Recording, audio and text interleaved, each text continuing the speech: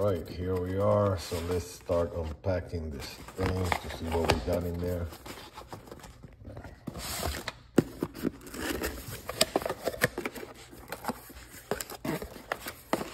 All right, here's the instruction. Here's the unit itself. And some wires.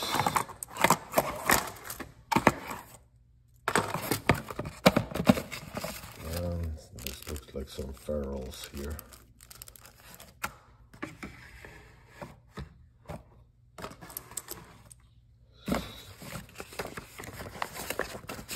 So this is what we're going to follow for the installation when the time comes.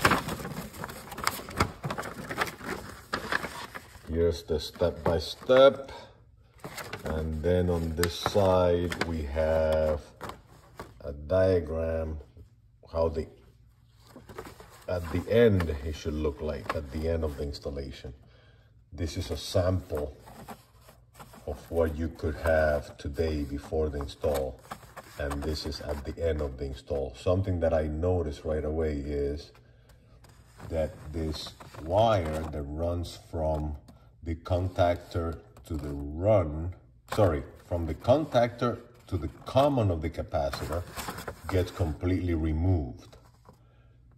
And instead, it runs from the capacitor to the unit.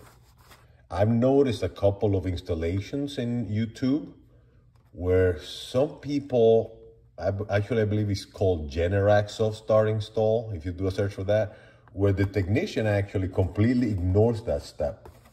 He leaves this wire connected from the contactor to the cap and also installs the wire from here, from the same common from the capacitor to the unit. So I don't know what happened at the end when they did that, because they don't allow any comments. But in my case, I for sure will not leave that cable that goes from the contactor to the cap. I will, at the end of my installation, it should look exactly like this one right here. This is all part of the exercise of installing a Hyper Engineering SoftStart.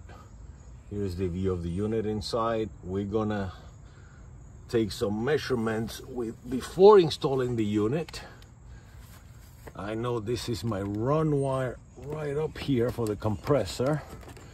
So I'm gonna measure the inrush current on it. And let me get this all set up and I'll start the next video in a second. All right, I already made the call. Let's see what the inrush current is on this compressor. Sorry, just missed it. By the time I pressed the button to lower the temperature inside to the time you started, I missed the startup. But anyway, here's the inrush current, 146.4 amps, just on the compressor starting wire. While we are here, we may as well measure just the regular run current. So on DC, let's change this to AC. So the running amps is 12.4 amps, let's say 12.5 amps. Again, these are the measurements before installing the Hyper Engineering SoftStart. Now, just for giggles, I just shut off the unit. I increased the temperature inside so that the compressor will shut off and the condenser fan. Now I set up the meter just to max instead of inrush, just max. So this is going to show the difference between the inrush setting and the max when the unit starts, because it's going to be, I'm pretty sure it's going to be different. So I'm going to make another call for cooling and let's see what it reads. Okay, just started and I have the meter set up on max amps, not inrush, and it reads 80 amps. So as I expected, when I have it in the inrush mode, it captures a higher peak current on startup than when it is on max mode. So at least we have now 2 reference points. All right, in anticipation to the install, I did some prep work here. Rather than waiting to have the unit in there to start connecting cables, I did it here on my workbench so that I could get a good torque on the connections. Also here on this wire, I clipped the ferrule that came with it, clipped it off and crimped a screw terminal. I'm not sure if the hole is big enough for the screw that'll be taken off of the contactor, but in any event, if it doesn't work, I'll just crimp it, take it off and one more time and crimp a new one of these. So that is the prep work that I did. Also, instead of drilling holes on the thing, I'm using this 3M Velcro. I have used this thing for a long time and it's very, very good even outdoors. So that's gonna be my approach. My next step is I'm just gonna go in there to the unit and I'm gonna dry fit it. I have a feeling it's gonna be installed upwards like this. Just a quick dry fit to get a good idea of where this is gonna be. Facing up, the cable should be long enough to reach both the contactor and the cap. So this is about the height that I'm gonna be installing the unit, the SoftStart. This is what it looks like installed, nice and secure, and I can snap it off at any time. As a matter of fact, I'm gonna take it off from the base and just take it back inside to make sure everything looks right and look at my electrical diagram one more time. Unit just started. Right before I installed the SoftStart, I decided to measure the inrush current one more time, but this time I just put it on the line side of the common in the contactor, 146.9, round that off to 147 amps inrush current, and about 15 running amps on the common side. All right, we're about to get started with the installation. So first step, obviously, disconnect power. So let's take this baby off.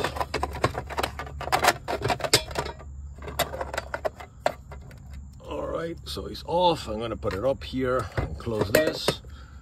Just to verify, I'm gonna come here and check for voltage.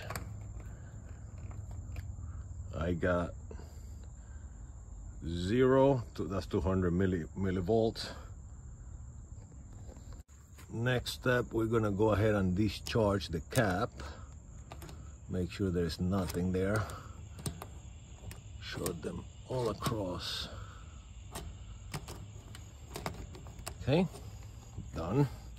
So power is off, cap is discharged. I verified the line side with the voltmeter that there is 0 volts.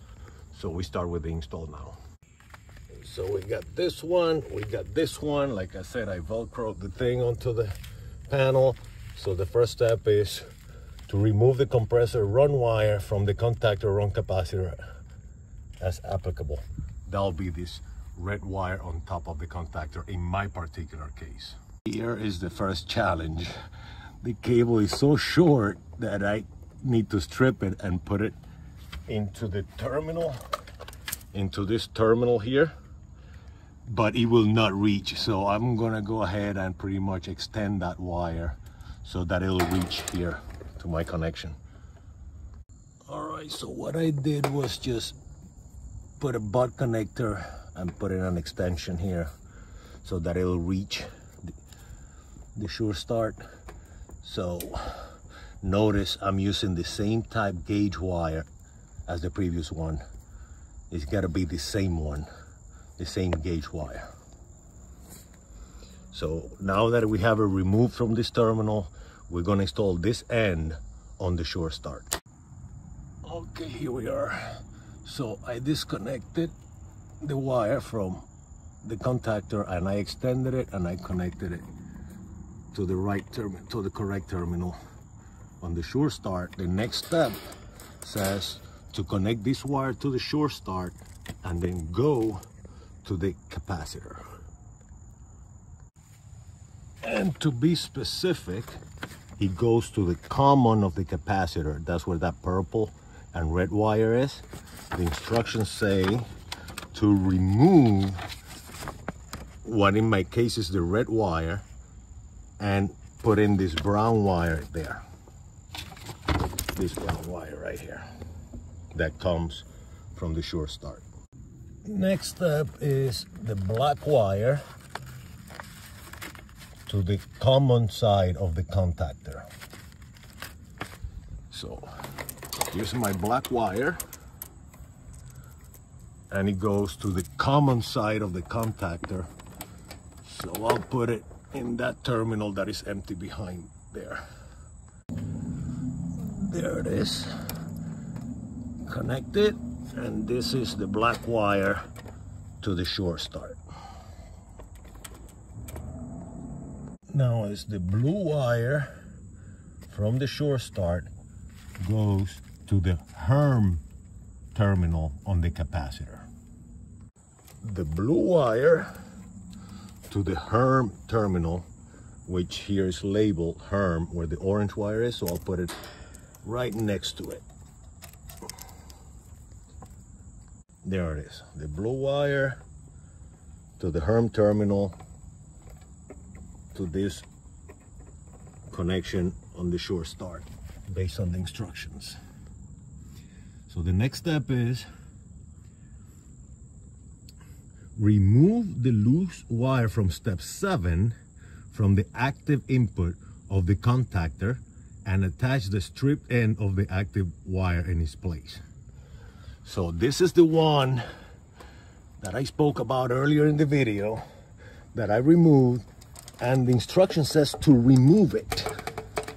So, okay, let me see if I can get my something to hold the terminal in and while I pull on the wire, but it's this one right here.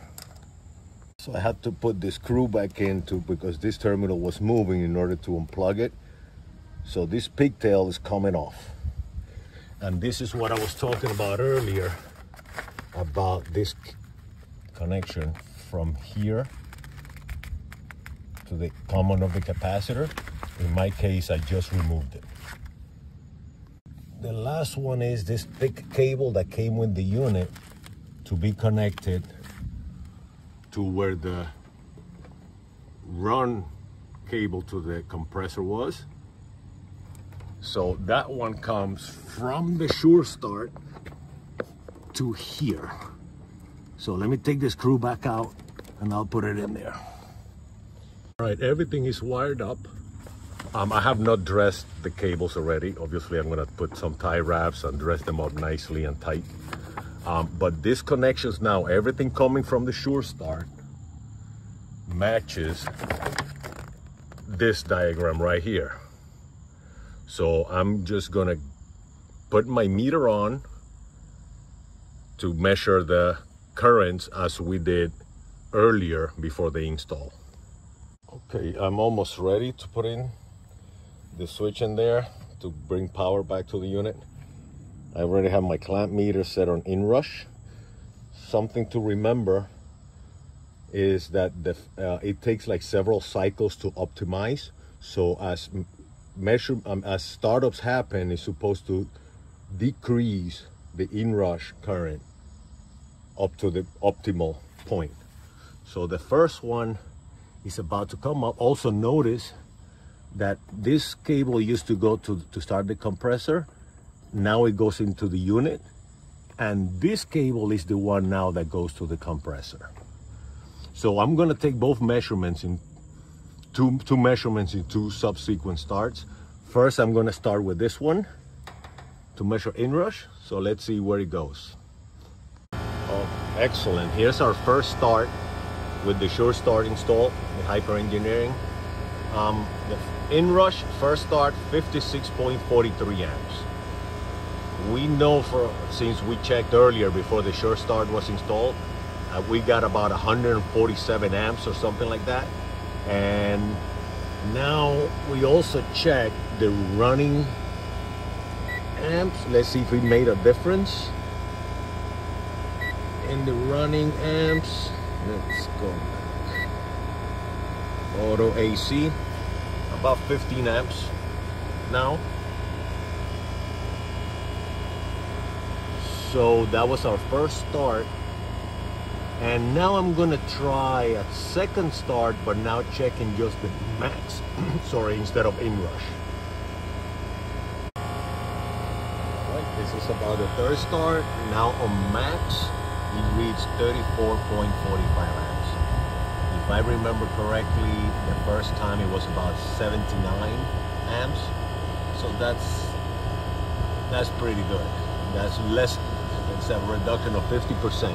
And again, keep in mind that it's supposed to optimize as starts happen. So what I'm gonna do, I'm just gonna close it up, dress it up, and I'm gonna come back in a couple of days and take the same measurements to see where we at.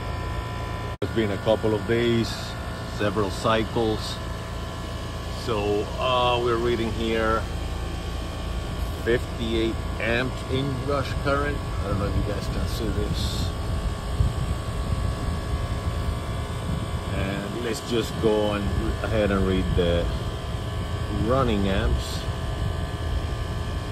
It's reading 58.4. I cannot even tell if the screen shows it. But let's see. Running amps. It reads 11.8, 11.9. So there has been barely any change on the running amps on the compressor. So I guess the summary is this thing works. It has reduced the inrush current substantially, and the running amps stayed approximately the same, just slightly less than what it was, about a quarter amp maybe. Last but not least, I decided to check now using the max function of the amp meter. We got about 36.91 amps. Let's round that off to 37 amps. So in summary, again, has been many cycles, so this is as good as it's gonna get. So if you like what you saw in this video and learn anything, I may help you do your install, please press the like button. And this wraps it up, guys.